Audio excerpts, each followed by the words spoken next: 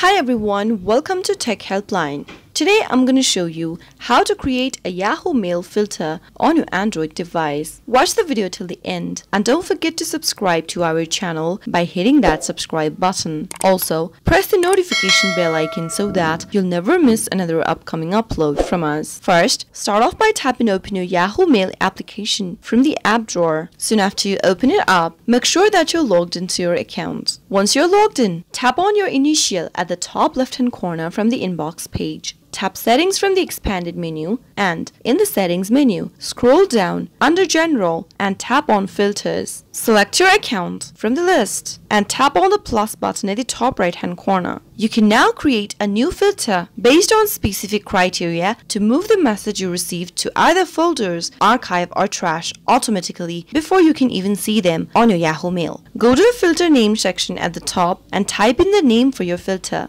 You can give any name that you want for your filter. Now, on the next field where it says sender, type in the name or the email address of the sender that you'd like to filter. After you are done typing in the email you'd like to filter, under Move this message to, tap on the drop down and select whether you'd like the message that you received from this particular email to end up in your archive, spam, trash, or your inbox. Once you select one of the options, tap on the tick mark at the top right hand corner from this page. Now, as soon as you do that, you have successfully created a filter on your Yahoo for yourself. Now, the messages that you receive from the particular email will be sent directly to the folder that you've chosen, whether it is your archive, your spam, or your trash folder. That is how you can easily create a Yahoo Mail filter. I hope the tutorial was helpful to you. If it was, go ahead and give us a thumbs up. I'll soon be back with more videos like this. Thanks for watching.